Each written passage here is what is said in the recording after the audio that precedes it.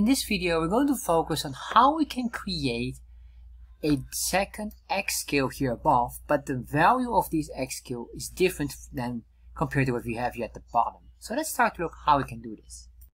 So let's start to look how we can add up a second X scale in Chartjs. First thing what we need is our default border template, which you can find on chartjs.com, getting started, this specific link here, which you can find as well in the description box. Once you're on here, just copy this chunk of code here. Let's make sure we start at the beginning. Scroll down and copy all of this. If you want to understand what this code all does, make sure you watch this video here that explains it all. So then I'm going to paste that in here. I'll cut out the title and put the title in here. Save, refresh. Alright, so now we have this here, and what we eventually want to do is, for example, we want to put in here on top another value. So what I'm going to do here is just at the bottom, in here, we will say here comma, and then we can say, for example, here x number 2, which would be the second X scale.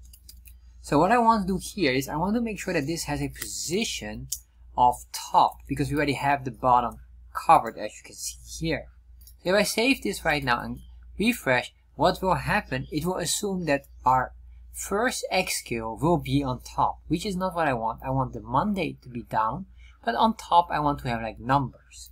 Of course, what it would be, you have to figure out yourself a logical structure, but I'll just make here a basic structure here, and all I will say here is that the X value is the standard structure that we have, and we can leave that like that. The position by default is always at the bottom. And what we can do here, we'll say type equals linear. It should be a default item as well. So if I save and refresh, you can see here now what we have. It starts to look nice, and I realize that maybe we need to copy this. Put that in here. Comma, save. Refresh. Alright, so now we have here basically two values. And this should maybe be our category. There we are. So now, as you can see here, below we have the category axis, and above we have the linear. So what is the difference between the category and linear? Well, the category axis will grab the values at the bottom, which is basically the defined values that we have here in the labels. But of course, if it's a linear, it will be considered like a scatter chart structure. In that case, we have numbers at the very top. What I want to do here now is just to remove the grids, and then it should look quite decent. So I say comma, and I'm going to say here grid. I will say here display equals false. Save that, refresh, and as you can see here now, we're starting to have a structure. However, maybe you might say, well, these numbers here from 0 to 1.0 has no meaning for you, which could be correct. So let's start to give it some other value here. So we could say here minimum, and we just put in here, let's say 10, comma, and max might be 100, for example. If I save this, refresh, you can see here now the lines are being, or the values on the X scale here will be shown accordingly with whatever we have set. And of course, we can do a lot more on this part, but this is one of the most important ones. If we want to have, for example, this as a value, and we want to make sure that this all works, well, let me show you. In that case, we can say linear. Let's do that one. Save, refresh. Now the bar is not showing, and the reason why the bar is not showing, because it's confused. Remember, it's supposed to be a category structure, which would mean we will get the values of the labels. Now it doesn't exist anymore, so these labels are just, or don't have any value anymore.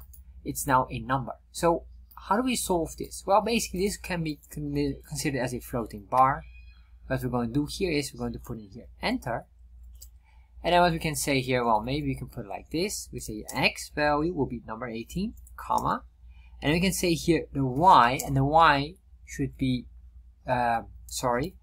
this should be normally 18. And then the Y could be 18, and then the X should be number 1 or 0, or what's the value here. In this case, we have to look at what's the value here. If I say 1, it will probably be matched with this here. So what we can do here, first of all, let's do that. Put a bracket here, comma, save this, and then refresh. As you can see here now, it's starting to restructure itself like this. So what we could do here is another item. Let's put a comma here and grab this. Alright, so we have 7 items again.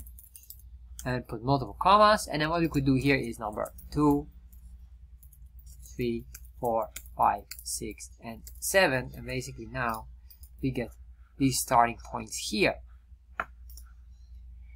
And that's basically the structuring of adding up a second scale on the X level, or we could even do it on the Y level, although those will be far easier to do and more logical.